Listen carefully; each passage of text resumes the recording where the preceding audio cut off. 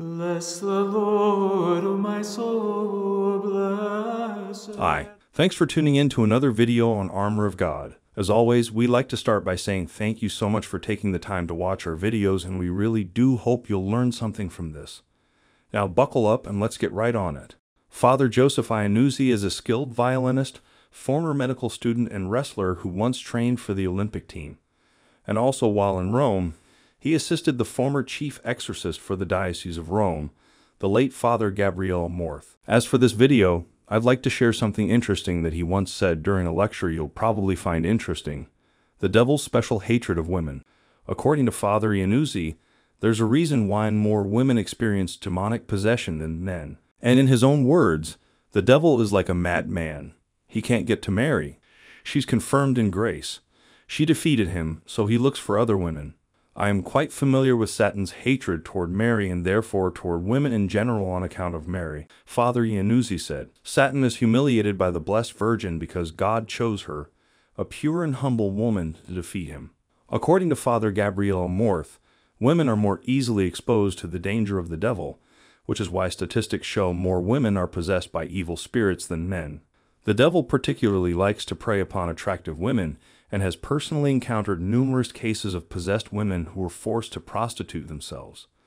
The hand of Satan can also be found in the so-called women's rights issues, such as abortion and access to contraception. Since it is the devil's plan to mock God, he also employs the woman in the destruction, the breakdown of the family nucleus. Under the guise of rights, women use contraception and avail themselves of abortion, destroying their fertility and their offspring, which does great harm to themselves, their marriages, and their families. However, women do not have some kind of intrinsic flaw that makes them so susceptible to demonic possession. It is more like a diabolical loathing by substitution that makes them the special prey of the devil. Citing Genesis chapter 3, verse 15, where God announces that he will put enmity between you and the woman. Father Iannuzzi further explained that Satan is unable to resist being envious of Mary's efficacious power that exceeds that of all other creatures. The Blessed Virgin Mary is powerful because she is totally abandoned to the will of God. For the following part of this video, we'd also like to highlight some important points that Father Iannuzzi shared regarding the devil. Number 1. If someone is influenced by evil, they are still allowed to receive Holy Communion, which is always helpful and encouraged. Satan can't compete with the very presence of the body and blood of Jesus. An exorcism cannot hurt anyone. It has the power to free evil. Number 2. Once the exorcism is complete, the evil spirits will be cast out, but there is nothing to ensure they will never return unless the person devotes themselves to good works and prayer. We can close the door to evil, but it's important that the person cooperate. They are not always able during their exorcism, but the possessed individuals do get to the point where they are able to pray with the exorcists. Number 3. There are many types of lifestyles that can make a person prone to becoming possessed, such as dabbling in witchcraft, black magic, curses, or invoking the dead. A very dangerous process, even forbidden in the Mosaic Law, and all these things could put the person in contact with evil. Number 4. Demonic possession is not only recognized by Catholicism, but in every creed. Satan sees in us the image and likeness of God and wants to destroy it. He does not like humanity. If he sees that he can destroy other souls through one, he will, because his objective is to end lives altogether. Number 5. Not all victims are responsible for their afflictions. With regard to being responsible, those who deliberately expose themselves to witchcraft, for example, expose themselves to Satan, along with people who persist in serious sin. The cases of people who are not responsible are those like the lives of the saints, those who sacrificed their lives and offered up their sufferings and torments for other souls. For the second half of this video, it's not related to the subject of exorcism, but there were quite a few of you who commented. And just so happened that Father Iannuzzi wrote a whole book about it. There's a link to his book on Amazon for anyone who's interested, but as for this video, I'd like to share with you what his reply was when he was asked. In recent years, radical traditionalists have been attacking the church using a line allegedly uttered by Our Lady of La Salette. First, a little background. The apparition of Our Lady of La Salette occurred in 1846. The visionaries were two children in France named Maximin Gerard and Melanie Calvat. The local bishop approved the apparition in 1851, And that same year, the two children were persuaded to write down information the Virgin Mary had given them. The question of what these secrets contained was on many people's minds, and the children were relentlessly pestered to reveal the information. It was not until 1851, when they were asked to write down the secrets so that they could be given to the Pope, that they complied. Afterwards, Maximin never revealed his secret. He's reported to have claimed that Mary told him that he would become a millionaire and that the next Pope would be French. None of those things happened, and scholars generally conclude that they were stories Maximin made up in an attempt to stop people from pestering him about the secret. When texts alleging to be Maximin's secret began to appear in the press, some of which are demonstrably false, the frustrated seer refused to either confirm or deny that they were his, saying it was the Pope's responsibility to decide whether the secret should be revealed. Melanie's story is different.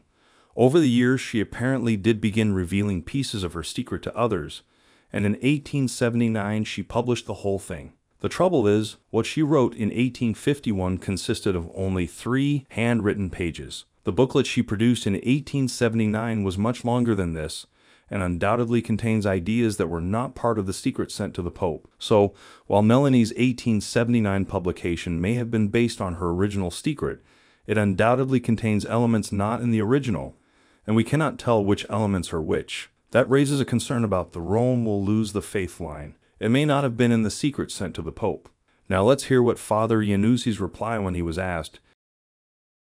Before that, if you'd like to listen to the full interview, there's a link to the video in the description box as well, so feel free to check it out later. Not the Pope. No.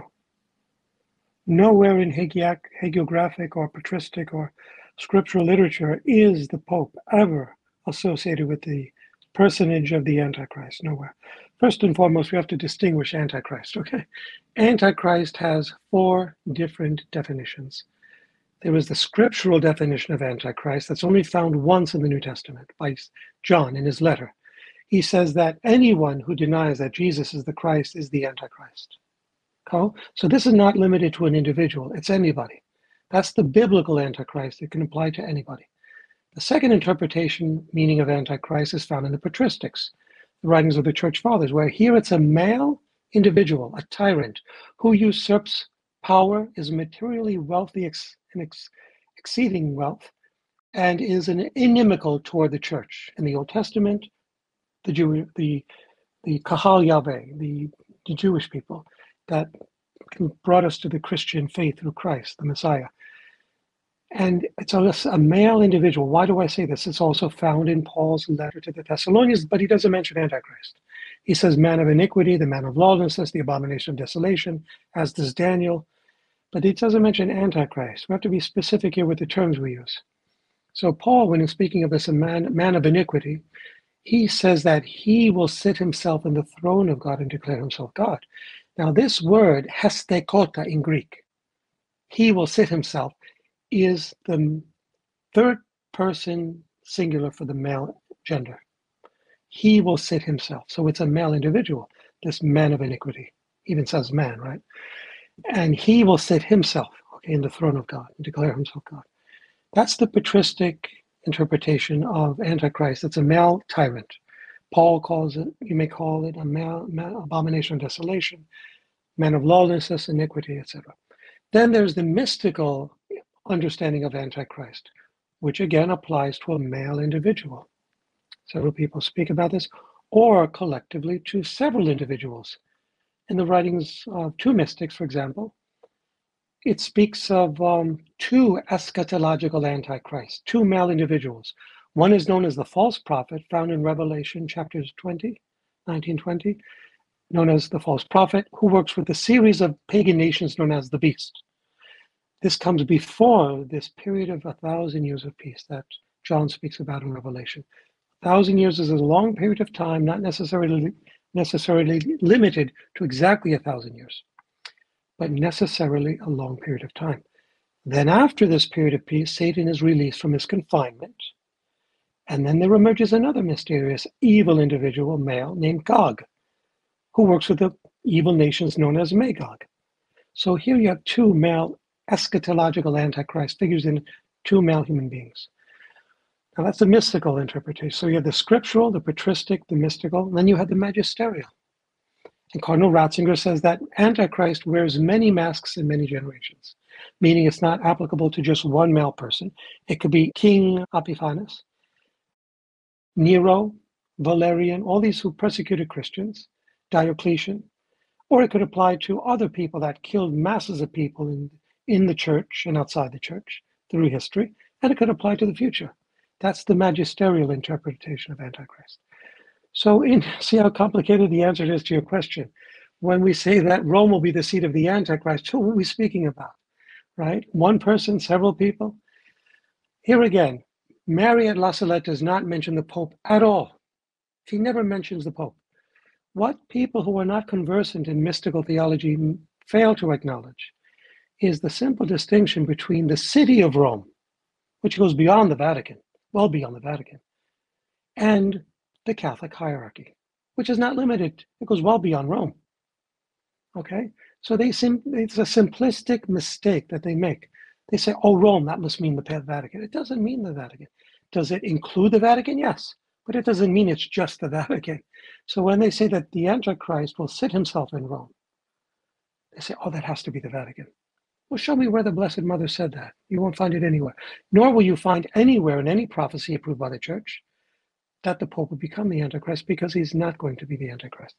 Jesus gave Peter, meaning him and all his successors, the keys to the kingdom.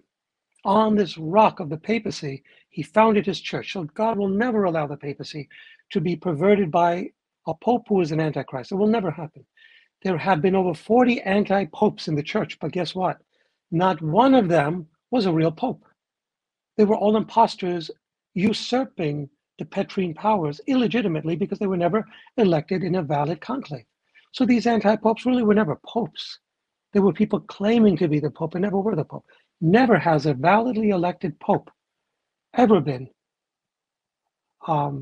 associated with the Antichrist. Never. It may be within the hierarchy, but that's not the pope. Okay, the pope will never be, God will never allow that to happen. Now, again, is this Antichrist figure in the hierarchy? Is he in the laity? Is he in the world somewhere else? I put out a book entitled Antichrist in the End Times, in which I show historically every Antichrist ever identified has always come from the Middle East area. And I show you that in the scriptures, where it talks about Ag, King Ag, Agag, which God comes from in the book of Revelation. They're all connected. He's a male tyrant. He always has these three qualities. A male tyrant, inimical toward the church. He hates the church. He wants to destroy the church. And three, he is excessively wealthy.